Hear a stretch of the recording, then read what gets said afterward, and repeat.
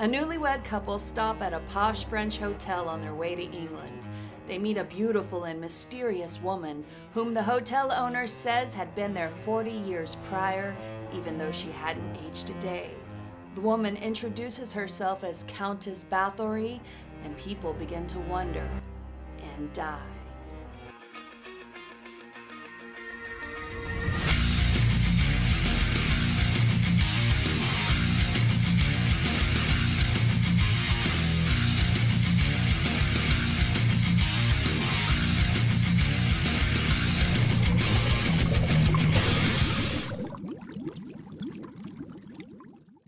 My name is Scarah, and welcome to my Tub of Terror. Tonight we'll be discussing the movie from 1971, Daughters of Darkness, and we'll do so rather quickly because these bubbles won't last forever. First things first, a word on lesbian vampires. The first movie that featured a lesbian vampire storyline, although it was subtle, came to us in 1936 by way of Dracula's Daughter. Now, in the 70s, there was no less than 8 lesbian vampire movies, including Dracula's Daughter. So, what's the deal with lesbian vampires? I don't know.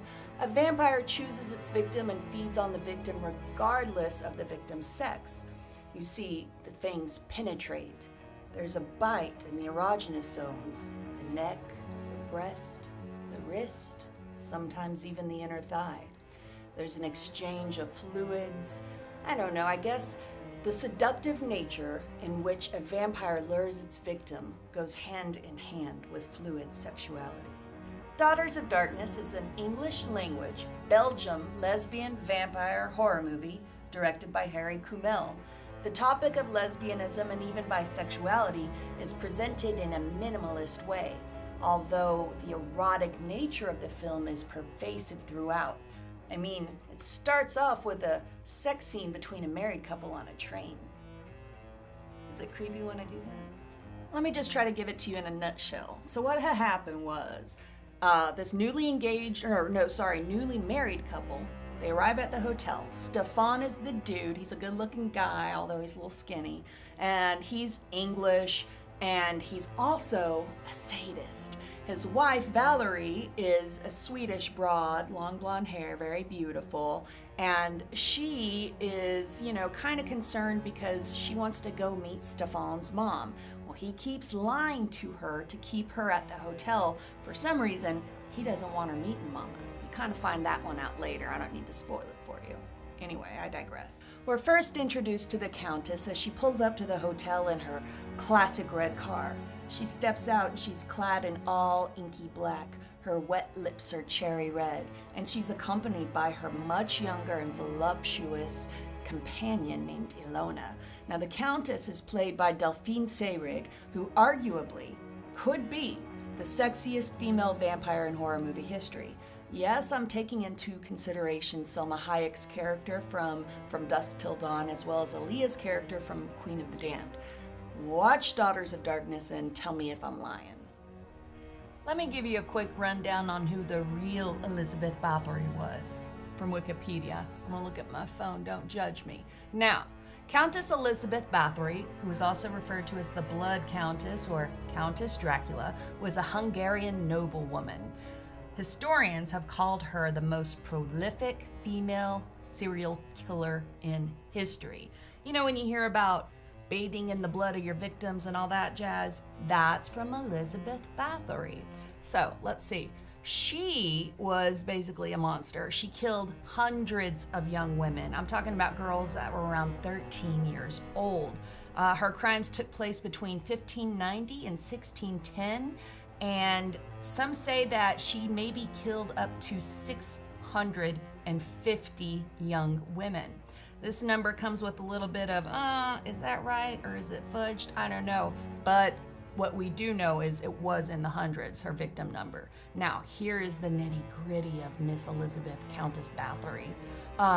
She didn't just kill her victims, she tortured them. She bit them, she burned them, she used hot pokers on their faces, she froze them to death, starved them to death, all of that stuff. For what? Well, that kind of varies. Some people say she was using their blood to try to cure her epilepsy. Some people just say she was trying to use their blood, to remain youthful. And other people just say she was batshit crazy. I'm going with that one. Back to the movie, though. I guess what I want to say about the movie is the mesmerizing way in which the Countess is a puppet master and gets all of the characters to do exactly what she wants.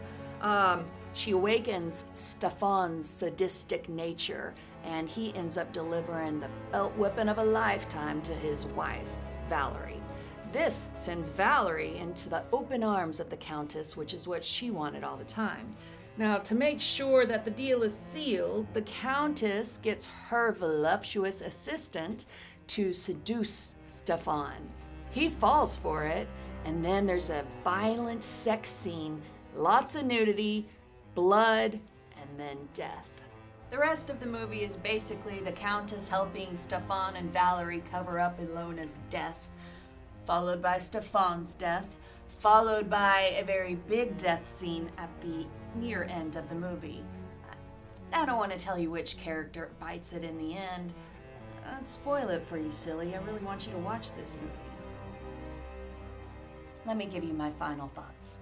Daughters of Darkness is a beautiful movie, stylish from the first frame to the last. You can't take your eyes off of it. And I really think that Ryan Murphy, the creator of American Horror Story, was heavily influenced by this movie, especially when he made American Horror Story Hotel. I mean, I'm pretty sure he just told Lady Gaga, go ahead and watch Daughters of Darkness and become the Countess Báthory, become Delphine Seyrig. And to her credit, Lady Gaga did.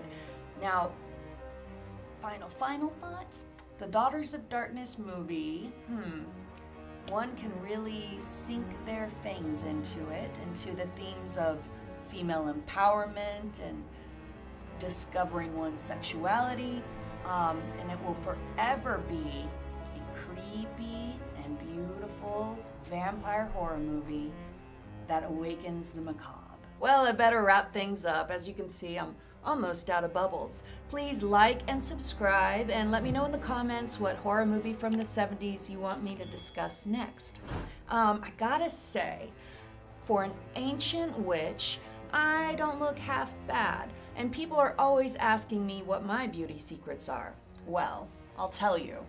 I eat right, I stay hydrated and drink a lot of water, I maintain a good diet and exercise program, and of course, I moisturize.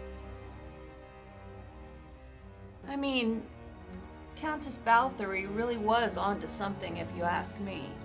But where she went wrong is you don't need a bathtub full of blood for it to work. You just need, a little bit. Just get your proportions right. Get the ratio right. That'll do it. All right, everyone. Thank you so much for joining me in my tub of terror. My name is Scarah, and I'll see you in your screams.